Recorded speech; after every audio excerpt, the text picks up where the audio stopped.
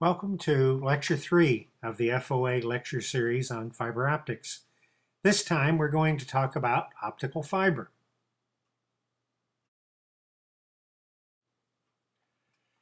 Within the scope of fiber optic components, the fiber transmits a signal as light.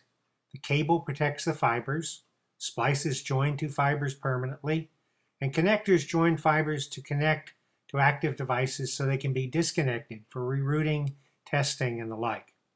And then there's hardware, which holds everything together. But for this lecture, we're going to focus on optical fiber.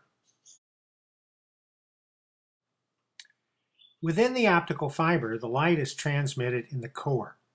It's trapped in the core by the optical cladding that surrounds it. On top of that, there's a buffer or a primary coating made out of usually an acrylic plastic that protects the fiber from moisture or damage. This is what we strip off when we prepare the fiber for termination or splicing. Most fibers are all glass, but some fibers have a glass core and plastic cladding, and some are all plastic, the ones we call POF. The secret to how optical fiber works is total internal reflection. You've seen this yourself when you stick a stick down in water and you see it bend. That's caused by the different index of refraction between the water and air. Well, the core of the fiber and the cladding have different indices of refraction, and that is used to reflect light of certain angles to totally trap them in the fiber. The angle at which they're trapped is called the numerical aperture.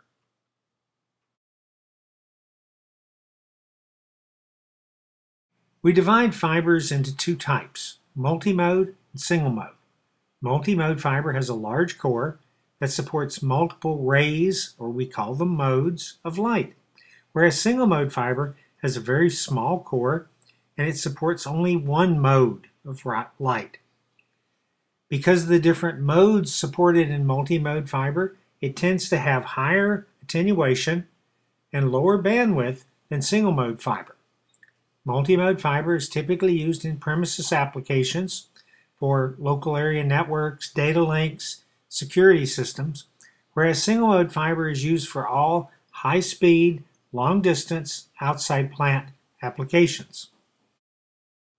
Multimode fiber comes in two types. Step index has a core that's all the same material, so the light or the modes travel in straight lines basically, bouncing from one side of the core to the other. Graded index fiber has a core with varying index of refraction that guides the modes.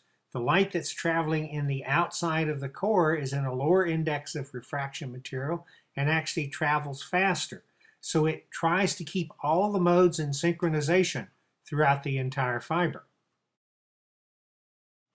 There are different sizes of optical fiber, but the majority of all fiber is glass fiber with 125 micron cladding diameter. That's about 5 1/1000ths of an inch. There are several different multimode sizes with different core diameters, 50 micron and 62.5 micron being the most popular, although in the past we've had 85 and 100 micron cores.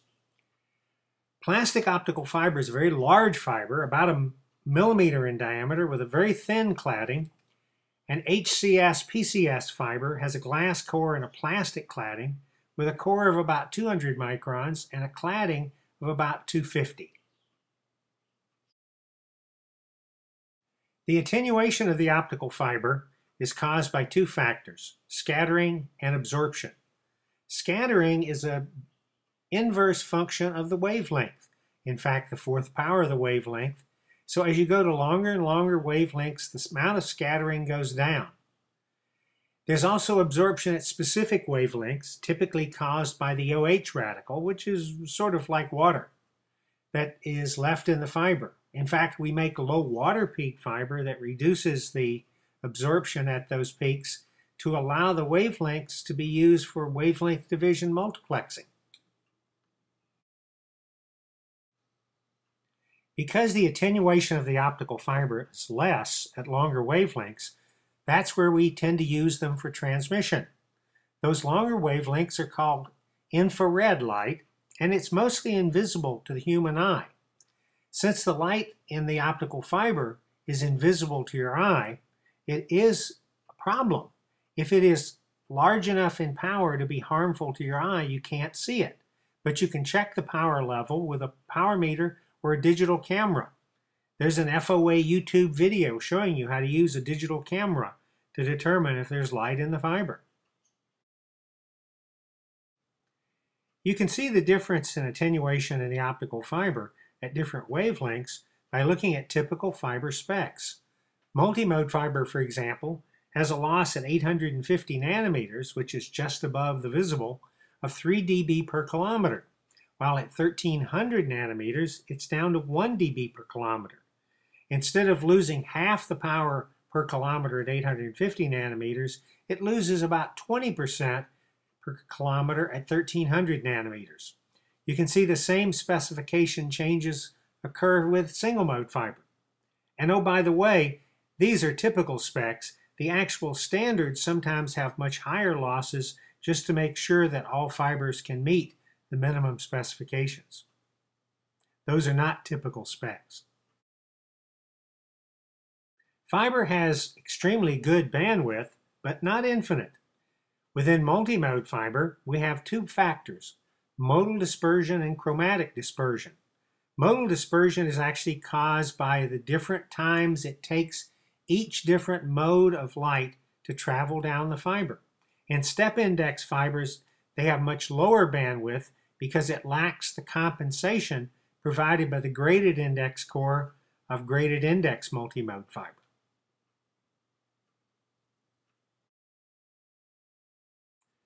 Both single-mode and multimode fiber suffer from chromatic dispersion.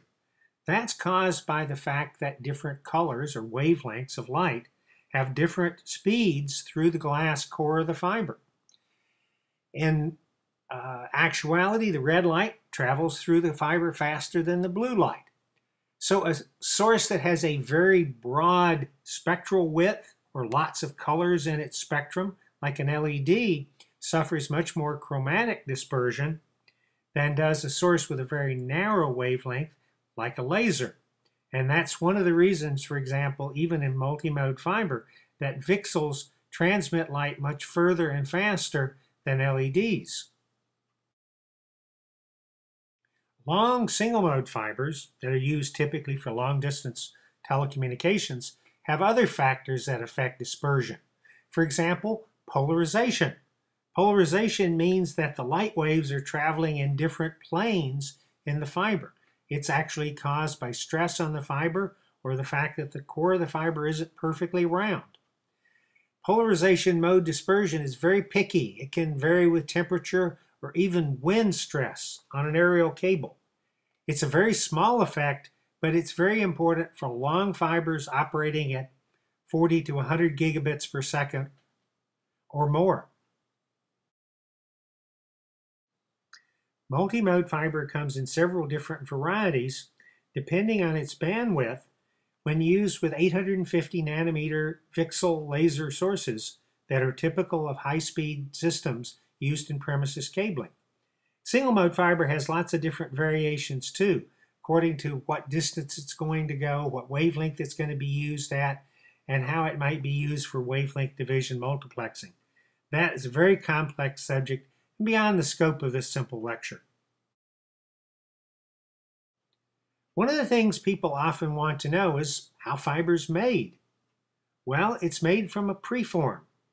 You take a glass tube or a rod, you deposit material around it and heat that up to shrink it into a solid glass rod, the size of the one you see in the top picture. From a preform like this, you can pull as much as 50 kilometers of optical fiber. The preform is placed in a pulling tower. It's heated up on the end, and the fiber is pulled as a thin strand from that giant preform. The fiber is pulled carefully at a controlled rate and monitored for diameter and tested for strength. As it cools down enough, it's covered with that primary buffer coating we talked about, usually a UV-cured acrylate. The fiber is then spooled up and fully tested to make sure it meets all its specifications. Then those spools are sent to cablers who build it into cable, which is going to be the topic of our next lecture.